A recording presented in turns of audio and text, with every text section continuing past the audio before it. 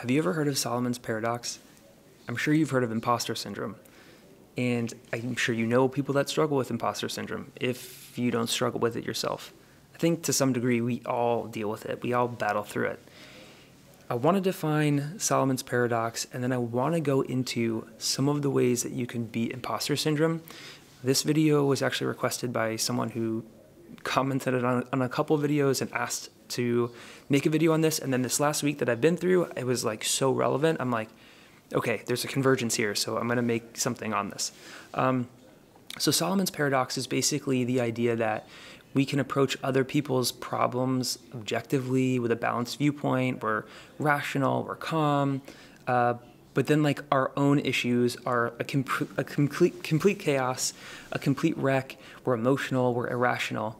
And so the silver lining in this is basically, in common English, everybody's got problems. But the net is you can still help people. And so you think of it simply like your therapist, they go home and they might have relationship problems, but they're counseling on relationships. You might be a CPA, and hopefully not your CPA, but they might get audited by the IRS at some point. Like everybody goes through things, even within their domain of expertise.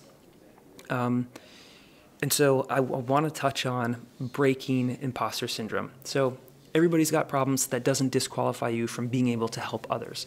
So number one, you've got to know your audience. If you're inexperienced, but you're trying to help people that are like super advanced, level 10, that's probably not a good fit. You have to know who you want to serve, who your target market is, how you can help them. And that goes into number two. So number one is knowing your audience. Number two is you've got to get good at it, or you got to get mo better. So if you're inexperienced, you have a niche of people that you can help, other experienced people or other people who are less experienced than you, right? But if you want to broaden that, or you want to offer a transformation that's of higher value, you need to get more advanced. And so you've got to look for ways that you can get better. You have to look for ways of leapfrogging others, or take a different approach. I'll go into that a little bit later. What does that mean, taking a different approach? I want to touch on that a little bit later because it has to do with the course that I'm in. So number three is being realistic. Someone who is, this is like so powerful to me, and I think once you get this, it's going to blow your mind if you deal with imposter syndrome. So being realistic, someone who is uneducated, someone who is unaccredited, someone who is uncertified, all of those people at some point created those accreditations, certifications, degrees, whatever. Like everyone that created those things didn't have them before they created them. And in fact, they might have actually never had them. They just came up with the science behind it or whatever. And so you have to realize that a lot of the barriers that we have are artificial.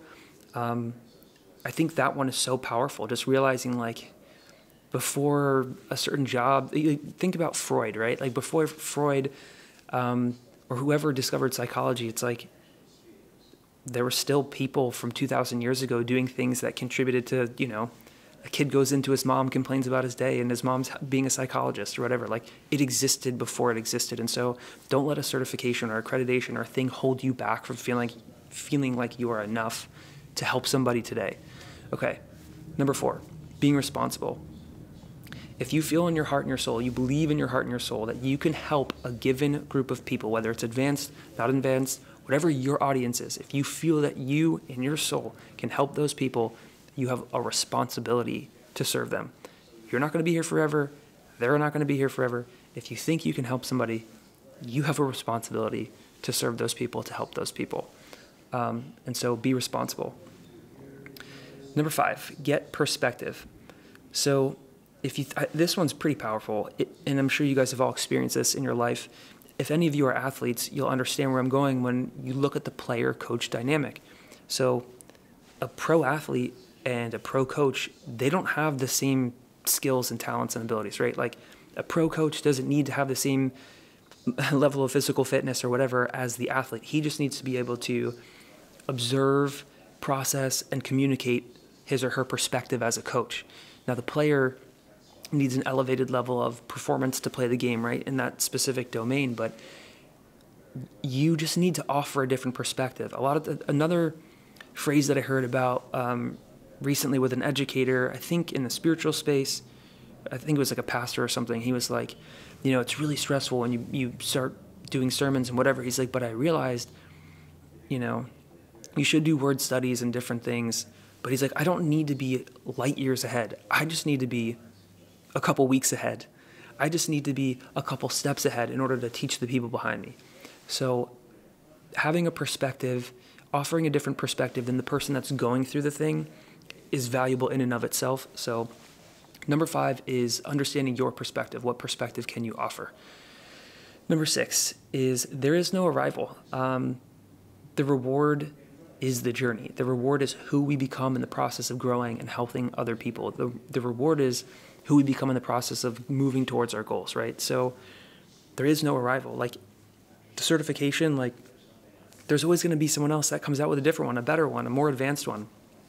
And so, yeah, beating imposter syndrome, I think when you have these 6 things in mind, can really help you focus and stop self-sabotaging.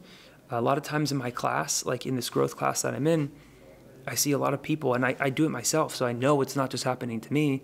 And even the person teaching the class, who's super qualified, incredible author, teacher, performance coach, he's dealing with it himself. And so I wanted to make this video on 6 things that I think could really help change your perspective if you adopt them. So that's it. I hope you learned something. Hope you were excited about Solomon's paradox, and we'll see you in the next one.